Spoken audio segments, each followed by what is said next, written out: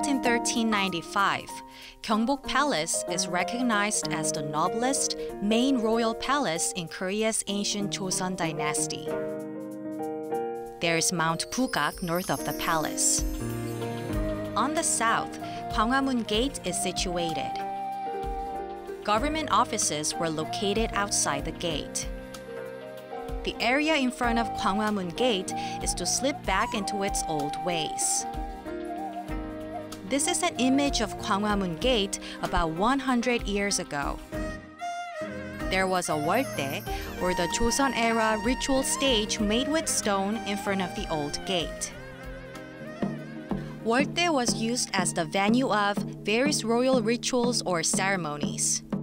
It was also a location where the public made appeals to the king. It's a spot of harmony where the king was communicating with his people. Woldae is found in other building and structure built in other monarchies. The Woldae in front of Gwanghwamun Gate that was damaged by the Japanese colonialists is to be redintegrated. The statues of Haetae, which were in front of the gate, will be moved back toward the square to its original location.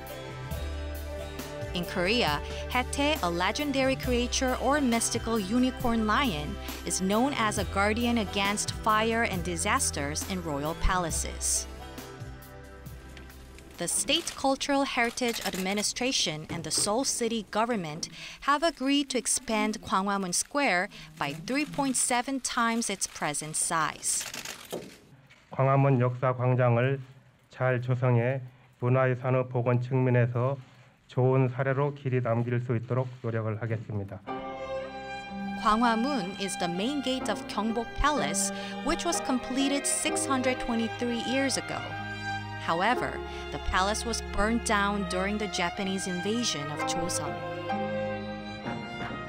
Although the palace was rebuilt in 1868, it was damaged during the Japanese colonial rule of Korea and the Korean War.